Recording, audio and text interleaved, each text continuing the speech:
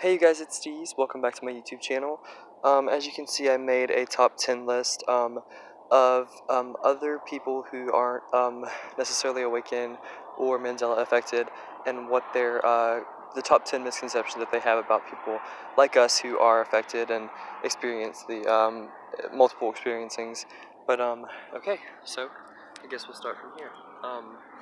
I just I've been filming outside more just because I'm like, I hermitize all the time. Like, I'm like the queen of hermitizing. I do it constantly. But once again, welcome back to my channel. If you're watching this, I'd love you for doing so. And we will be, we will begin with number one. The point that I wanted to make.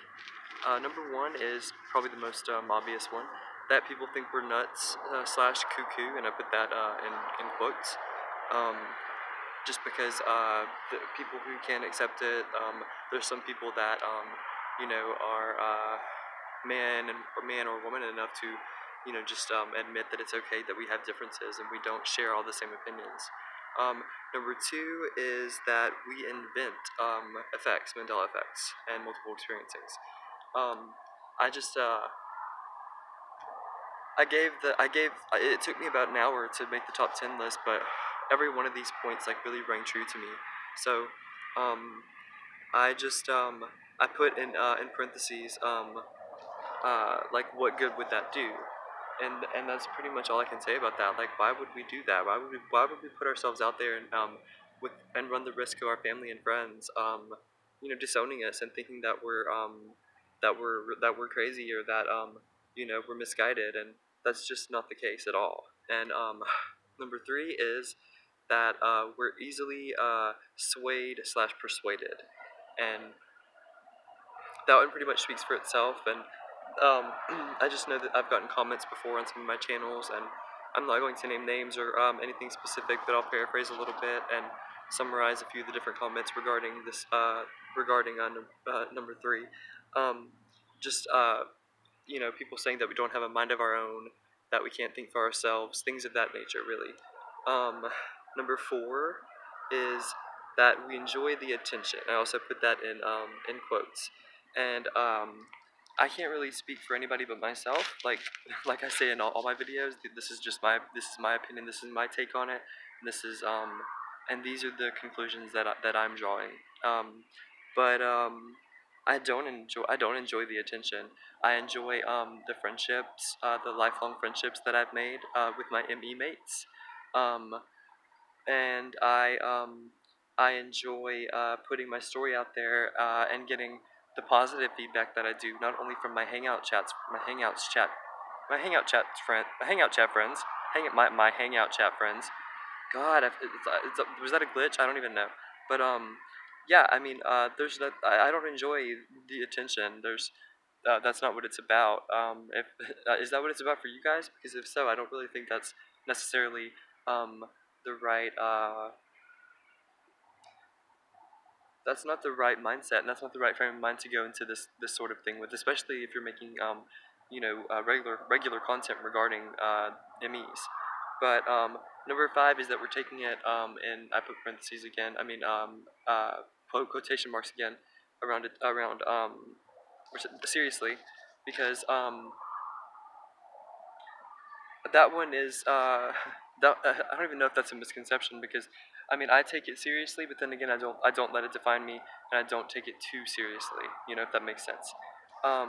Number six is that we're so involved, you know, in the ME stuff, Mandela effect stuff, and the being an ME YouTuber stuff. I think these people are referring to.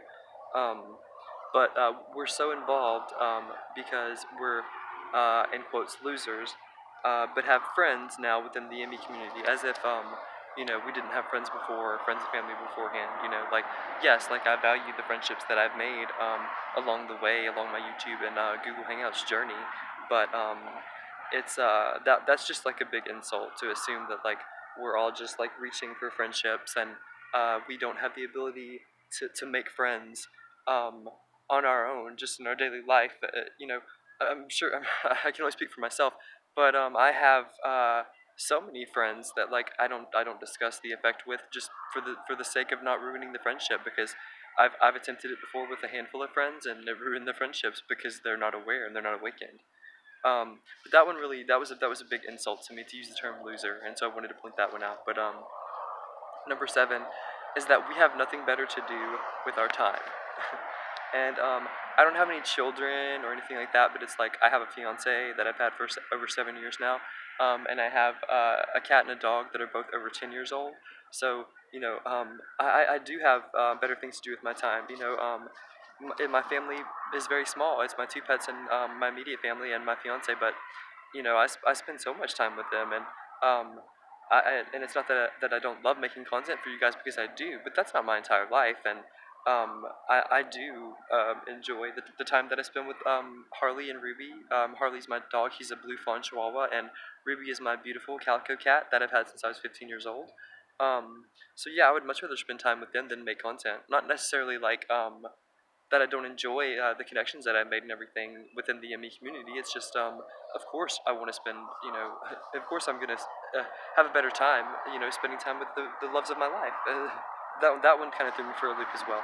Number eight is that we are uneducated and should realize it's just a misremembering, and I put pretty much all of that in quotation marks, because I think that's the biggest insult of all to any of us that are experiencing this and any of us that have physical proof of it, like myself. Like, I know that something is happening in time shifts and time travel, and something's happening with Cern. I'm not sure, but it's just such an insult because to say that it's a misremembering whenever there's residue, there's residual proof for so much, and that's all I'm gonna really say about that one because that one is the most infuriating to me. That one really upsets me and insults me as a human being as well as a multiple experiencing, as a person that experiences multiple experiencings. I guess you could put I guess that way it sounds better, more grammatically correct coming from an English major. Uh, this is why I don't edit though, because it's like it's so much more authentic. Like, I hate whenever it's like you can tell they edited a video like 20 different times, and it's like I want to see them as themselves. Like, I don't want to see an edited and I don't want to see an edited version of you. I just don't. Um, okay, number nine is that we should be embarrassed as a community, and our friends slash families should be ashamed of us. And I put pretty much all of that in quotes as well. And that one really just kind of makes me laugh that that's actually the ninth point that I came to, and that I've discussed this with people, and they've told me that they put two friends that I've had since high school that I no longer speak with, ones that are a couple of the handful of people I was referring to earlier that I no longer have a relationship with because I exposed them to the effect, and they were not aware of it, and they were not having it, and they ghosted me and disappeared, and more power to them. Everybody experiences their realities differently, and that's okay. But I am by no means embarrassed about anything. I've discussed it with my mother, and she also remembers Berenstein Bears. She remembers Marilyn's Mole, where it actually is and always has been in my reality.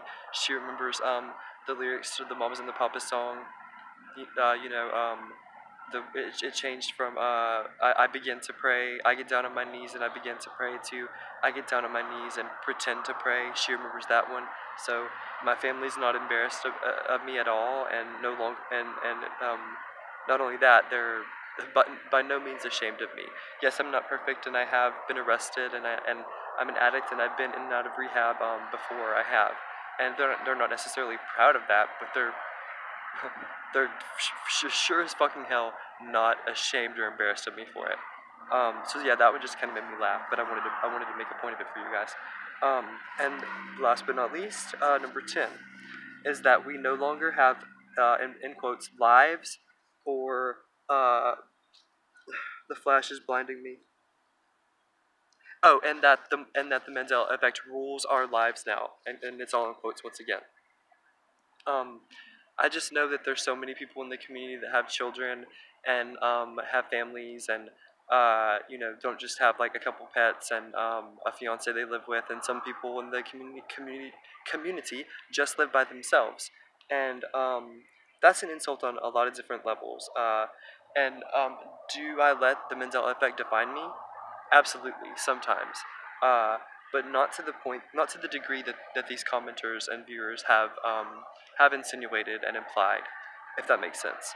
And it by no means rules my life. There, like, that's why I tend to disappear sometimes. I disappear because it doesn't define my life, and there's days that I don't have experiences. I still notice the anatomical ones that happen and that shift daily upon on my own physical body and my own physical anatomy, but it doesn't rule my life, and I still have a life. That we no longer have lives. Really, I mean, it's like I know so many of you on a personal level, and I know that we all have lives. So much that are so vast and so different, and we're all so creative. And there's yes, we're MEers, we're fellow ME YouTubers, and we stick together.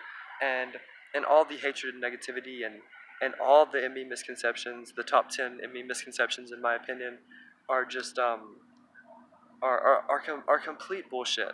It's the only word I can think of. But once again, I'm Steezberger, STEEZBRRGRR, just like the sandwich. If you like my content, feel free to like and thumbs up this video, subscribe. Also, if you like my content, and if you think that I made any good points in this video.